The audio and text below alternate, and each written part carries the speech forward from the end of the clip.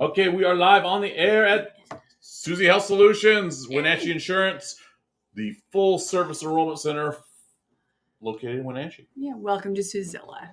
There's Matt. There's Suzie. There's Suzie. Is your head shinier than usual? No, it's just closer shaved. You still have not rubbed it since I got the new blades. Well, you made me rub it this weekend, but it wasn't, you had. That was old blades. This is new blades. No, you made me rub it after wow, it's coming out really wrong. Yeah, it is. Yeah. It just, you'd had a day's worth of growth, so you were slightly fuzzy. Okay. Sure. It was like Saturday, I think, or Sunday. Okay. Either way. So, yeah, new year, new me. Yeah, we were talking about, head polish. I was wondering if you've been polishing your head. I have not. Because, that's a whole thing. If in case you've never actually taken a look at a picture of Matt, he's bald. He shaves his head, so he has big floofy beard, and he shaves his head. Yeah, because that's the look he wants, and I think it's fine and dandy, and I love him, so it's sexy, and it's sexy because I love him, and it's just sexy. And this is sliding into something that's weird. Fast. Yeah. So, okay, let's get back to business rather than personal. Yeah. So anyway, what brings us here today? We're a little late because I had to go do doctory stuff this morning. Well, that's part of the regiment of a new year is you go new do year, physicals. new you. Yeah, when's yours due? I'm not sure. I don't know. We'll have to look. Coming up. Yep, gotta get my checkup tomorrow. Did all the blood work this morning. Boy, I hate fasting blood work because I get so grumpy pants. I think I held it together relatively well. Yeah, but it's important to do that instead of, waiting for something to creep up and... Yeah, bite you in the butt. Mm-hmm. It's better to be proactive than reactive when it comes to your health. Yeah, and we really saw that theme in this point of time. Between the calendar year and the Lunar New Year, you see all the changes and all the things that people have prepared for. It's one of those goofy things because we had a lot of last minute people purchasing healthcare. We had some very last minute people. We had one last minute person that waited till 9:37 on the last day of very last day of the enrollment bonus month. And PM. Yeah, we enrolled them at my house. Yes, we see that, and there's this procrastination of doing that because people hate that particular aspect. Yeah, this is not a loved part of the process. People would much rather just let things roll over and roll over and roll over. Well, I think there's a cultural thing. Okay. I've had conversations with some of the other people on insurance companies changing your insurance difficult so that you won't shop. Yeah, we've run into that. We're seeing that with the whole growth of Wenatchee Insurance and the property is, and shopping our car insurance ourselves is one thing Matt discovered. And someone pointed out to him and he said, oh yeah, that's what's going on. Was that getting the new policy can be doing the shopping, setting up the new policy, all that kind of stuff can be daunting, complicated, and annoying. Yeah. So by making it daunting, complicated, and annoying, once you're in it, you don't want to do that again. Yeah, you want to kind of not do it because it becomes unpleasant. Fine, I'll just pay the bill and whatever. Oh, they raised my rates. Oh, whatever. Just it's not a big deal. And they do that weird creep. That turtle creep, and they do creep with price, and it's because they don't want you shopping. It's the boiling frog thing. Or if you do shop, they inject speed to trim out bad policies. There's because if you think about it, if you're getting something done quick, it might not be the best thing. Yes. Because we go in depth and we ask a lot of questions, and it's like, okay, how many miles do you drive to work? What's the range of your vehicle? And we're asking a couple of commercial ones, and that it's like, what's the largest city you go in? It's because they want to see that. And it was interesting because one of the questions I had come back was, am I enrolling? in insurance. And it's like, no, because I needed a signature for something. Yeah. For a particular form. It's like, no, this is we're in the information gathering phase. Oh, gotcha. And your signature here attests that what you're saying is true. Yeah. And that you're in serious about shopping. You're not wasting their time. Gotcha. So that signature is kind of a twofold thing. Mm-hmm. And it's that important step for the information gathering. Mm-hmm. And the only way that you're signing up for insurance Mm-hmm. is there has to be an offer made. Yes. The offer has not been made. Right. And the point when the offer's made, the signature is required for what they call acceptance. Mm-hmm. And another aspect of it is there's a binding payment. Mm-hmm. And sometimes, now this is one of the interesting things about some health insurance is Medigap plans, or particular for this one, is when you sign up for a Medicare supplement plan, a Medigap plan, you go through the application process, you sign, you do your part, and you set up the binding payment. You don't necessarily, you set up a form of payment. Yeah. Which is not a guarantee of acceptance. Mm-hmm. And then that's one of the things they literally say in the contract, because sometimes the policies have to be underwritten with Medigap plans. Yeah. They have to do the health questions. Mm-hmm.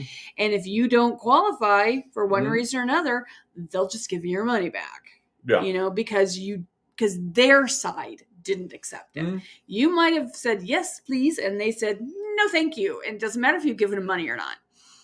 Yeah, and the important thing is because insurance is so law driven. Yes, lots of laws. They're required by law to give you that money back. Mm-hmm. The exception, and this is one of the exceptions. You should see his hands. Is on the surplus lines for commercial insurance. Okay. Some companies will require you to retain that 25% and all their fees. Okay, yeah. I guess that makes sense. It's how the policy, and that is one of those things that is stated at the onset. Yeah, it's part of the letter of intent. Mm-hmm. And additionally, like your typical homeowners and auto policy, they can be canceled at any time. Yes. By the customer. Yes. Not the insurance company, the customer. The insurance company has to have very specific reasons why they would, it's not cancel, but they would non-renew. Non-renew. That's their form of canceling, is like, okay, that's why they do 6 month renewals for autos, because that gives them the opportunity to go, we don't want to work with you anymore. Yeah. In a faster move than at 12-month renewals. Well, non-renewals are used for a little bit different thing. Okay. Usually, yeah, is an unacceptable risk. We're seeing more of those because, as some of the professionals put it, this is the worst insurance market in 40 years for property. Okay. Because there's large claims. There are different companies that are wanting to change who they're attracted to and who they want in their book. Okay, so they're starting to cherry pick their preferred customers. Well, no, there's a wide range of insurance companies out there. Oh yeah, a huge range. And most people don't understand that. It's like, yeah, I'm gonna sound like I'm picking on, but I'm not really picking on because they have a great place in the marketplace. National General and like Montgomery. They exist for a reason. They exist for a particular niche in the market segment. Right. Our local, that's the high risk? Is that the word I'm looking for? Yeah, it's considered a higher risk. They might not have insurance before. Yeah. That particular company doesn't want, some of those companies don't want, more than $100,000 in liability coverage. Because they don't want large payouts. They're designed for a certain marketplace. People who are just buying their very first car insurance policy, or have a wobbly credit history, but they still want and or need insurance. So they have companies that offer, they're a niche market specifically for, it's what their appetite's for. They like that customer. That's the customer that does well. There are others that want the customers with the 2 to 3 cars, the $500,000 home, the umbrella coverage, over 50, no youth drivers, and that's their preferred marketplace. What we did is we turned around and we said, okay, yeah, we have a wide selection of virtual rainbow of different clients in our area. We want to be able to take care of each of them in a different way. Right. We want to be able to pick the plan that works for pick the plan that works for you from our variety of choices. So what we do is we let the computer do some of that heavy lifting, and we use a aggregator type program that we plug in a base number, and they'll tell us, oh, this carrier is got good rates for this situation. And we've got 5, 6 that go through that way. From there, we take that and it's like, okay, let's go and get a direct quote from the company, right, to see where they're at. It goes straight to the horse's mouth. Because they're little subtle changes. Oh yes. But that usually gives us a position to offer something that has been put in, sifted a couple times, and comes out with a good, fair price policy. So what I'm seeing, I'm making an analogy to health because I don't do the property stuff. It's kind of like, okay, so I use an aggregator. I use an exchange to show what different plans I've got available for individual healthcare and life. And I could even do that for Medicare in some situations. Yeah. But what I do is I'm the filter in a lot of ways. I plug in the information, and then we see the different products available and the prices. The different benefits I have to sort through personally. Yeah, we're in this. It's very similar on the property side of things, right? And then one of the things I do that some of the automated stuff does is I go through things like drug formularies and provider networks to make sure it's the right fit, and that's more of a manual task for me. Although there is the Healthplanfinder. The manual side of things is when we're sitting down with a client. Yeah.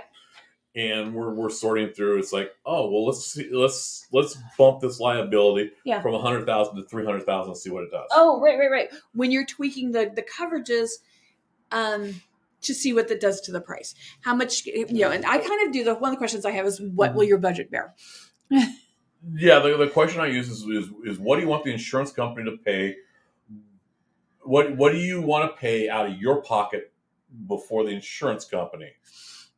Your deductible, for example. Your deductible kicks in. Glass coverage is an excellent one. Okay. We had that come out. It's like, because there are companies that you've got extra coverage for glass because we have rock dings, because rocks on roads. Right. And so, yeah, we get that very, we have to get very detailed in understanding of policies and how they impact clients. Right. And that's where having a broker go over these with you is really valuable, because we know some of those shadings and subtleties that are not always easy to spot when you're shopping, just poking things around on the computer. Yeah, and not to be fair, a lot of people can figure this out, but like I said, there's shadings. It's small changes that you don't realize will be valuable because you don't know. Well, yeah, it's not your job to know; it's your job to shop. Exactly, and it's our job. We are in a consumer.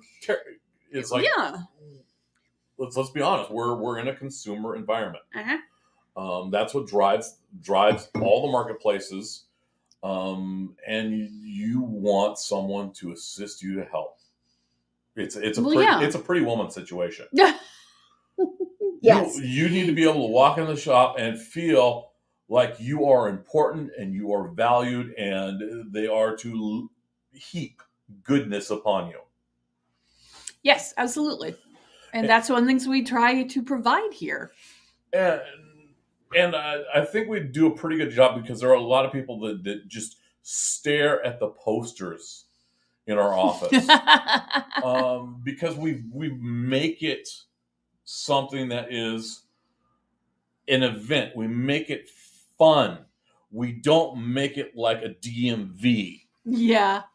Where it's stripped down and devoid of all humanity. And little cubicles. And it's really important in all shopping environments that you do that. You make it special and you own the space. Mm-hmm. If you run a small business, how are you owning your space?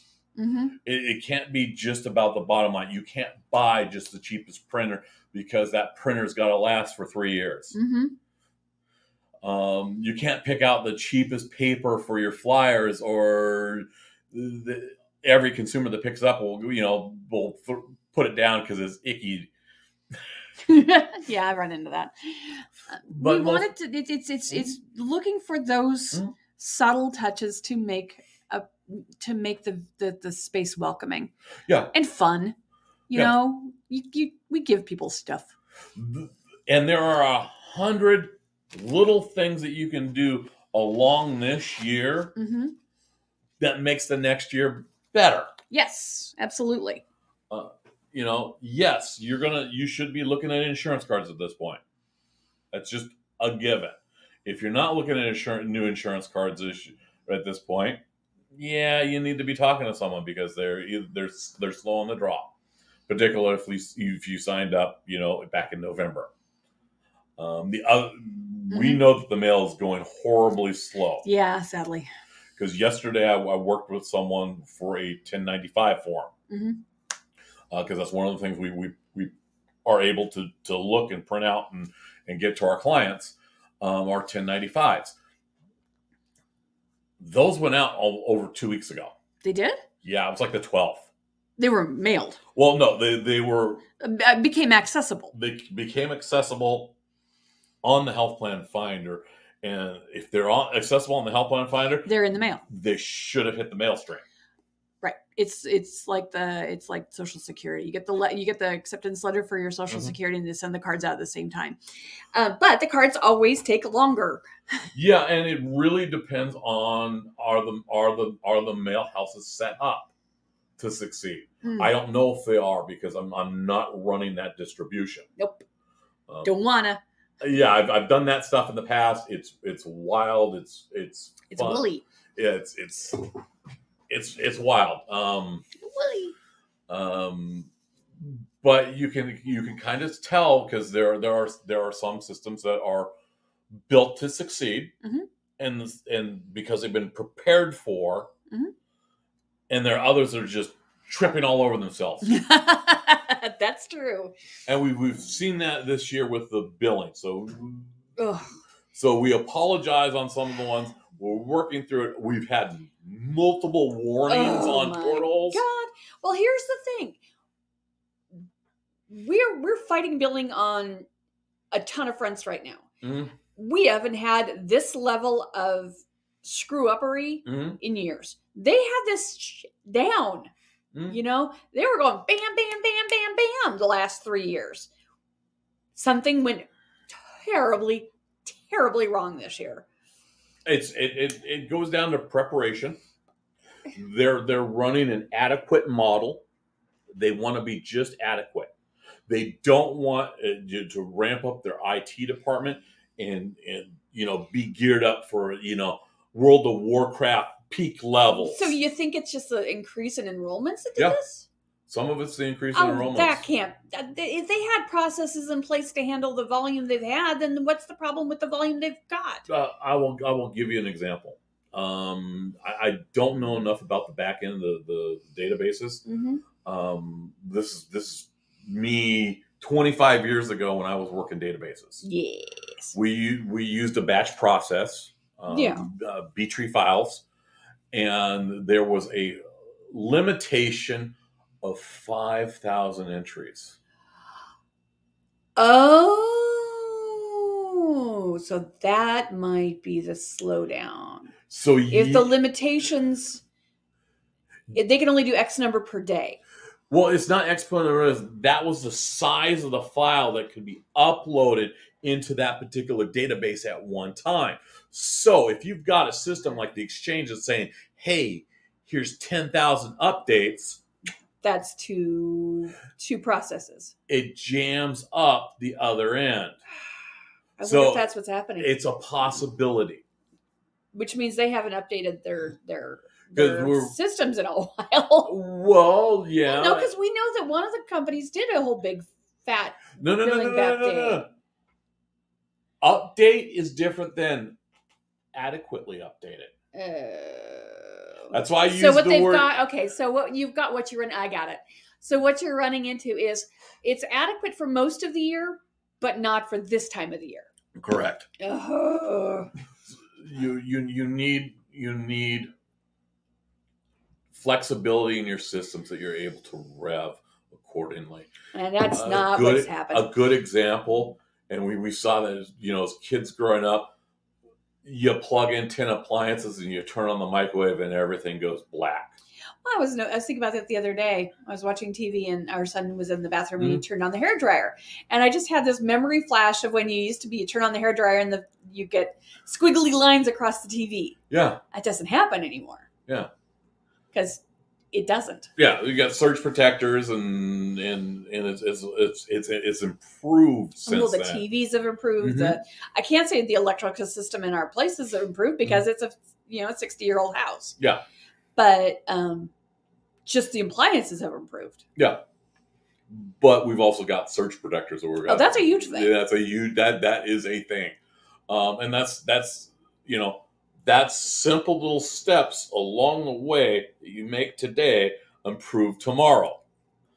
Yeah. And that's because we're working with, we got our, we made steps all along last year so that we were ready when open enrollment opened its gates. It was like drinking from a fire hose. Oh my God, it was.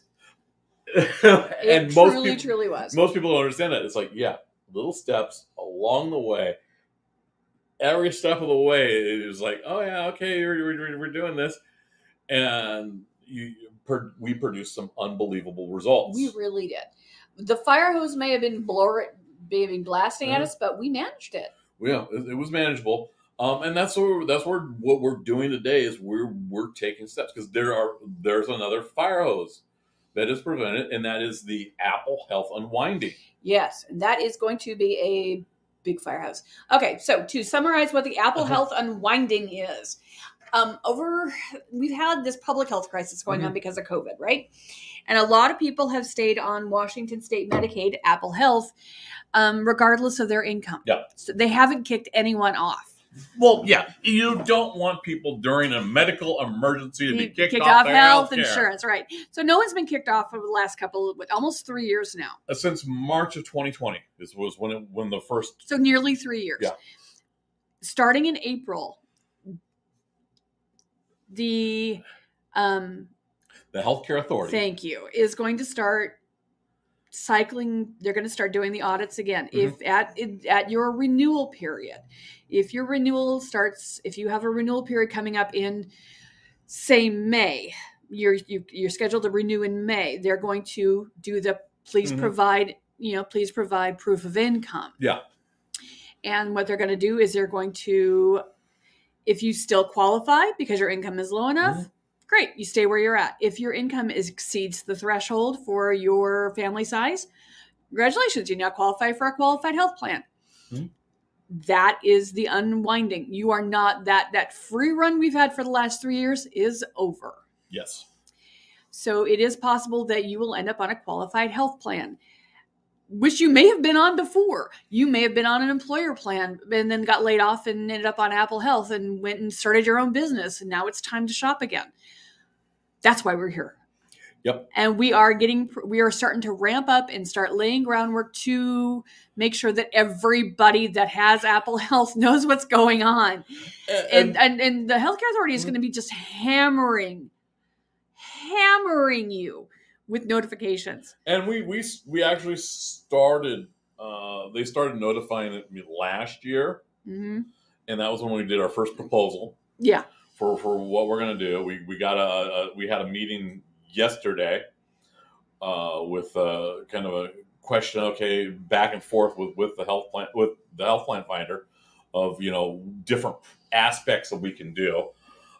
And we're going to make steps along the way to get that outreach out there and assist as many people as we can understand what they have. Yes. And if their situation is changed, help assist them along the way. Yeah. Take them, be there to guide and lend a hand for every step that needs to be taken, whether it's working through the renewal process, making sure your information's updated, updating the forms. We do that. We will help you submit your income information. We're set up for that. Yeah. Some people are not. Some people, they don't have computers or even smartphones that can upload stuff. We do. We'll help you with that. Yeah, I got a scanner. I've more than once I've thrown documents on the scanner and uploaded them into a client's account. Yeah, it's really seriously never been an issue. We've always done that since day one. We'll help you with that. We'll help, we will, if need be, open, have questions and requests to the healthcare authority. We are there to make your life just that much easier with this process. Yeah. One of the things we walk through is because we're about making it easier, making it uncomplicate things. Always have been. Suzie was, came home, started dinner, and one of the things she helped someone assist was understanding their 1095 form. And that's important because that brings us to the next thing that everyone has to do with this system, regardless of how much you made, is if you're participating in it, you need to file your taxes. Yes. I don't make enough to file taxes. File a tax form. Okay. Here's the thing. And it says so in the IRS code. Yes, it does. If you qualify for tax credits or if you want those benefits, you are required by the IRS to file your taxes. Because that's how they do the reconciliations. Yes. They look at your taxes, your tax return, and they say, okay, this is what you actually earned. This is what you've declared, and they reconcile them. Yep. And you want them to be pretty close to each other. And you want to file on time. We do run into people who file it for extensions and don't file till like October or November of the coming year. And it's like, okay, well, no wonder you're not getting tax credits. You didn't file your taxes yet. Yeah, you gotta do it in a timely manner. Because they cannot assess whether or not your tax credits are accurate if they don't know what your income is. And you can attest it till the cows come home. The IRS is the one who's the final arbiter. Yeah, and it's not as if they've got 40,000 agents lying around doing nothing. No.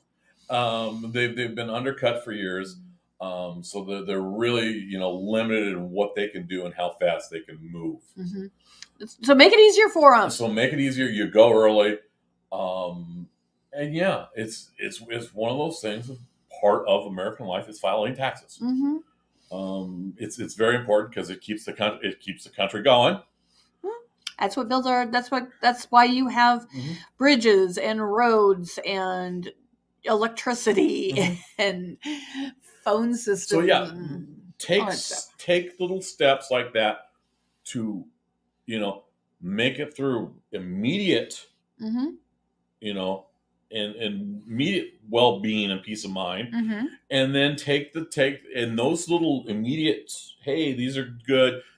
Some people laugh and call it adulting. Yeah. But if you move through those quickly and turn around, it makes the next year even better. And just every step you take will make it easier down the road. And we're here to help. And just to be 100% clear, we're not going to charge you anything to do it. Yeah. Straight up. We get commissions from the insurance companies. That's how we keep our lights on. Yeah, we ask the people who have the money to give us money, not you. Not you. And then sometimes we have to, shake them down and say, okay, yeah, you missed paying us. And that's part of our deal. Right now that's going on, and this is one of the things. Last couple of years we've seen the Great Resignation. Yeah.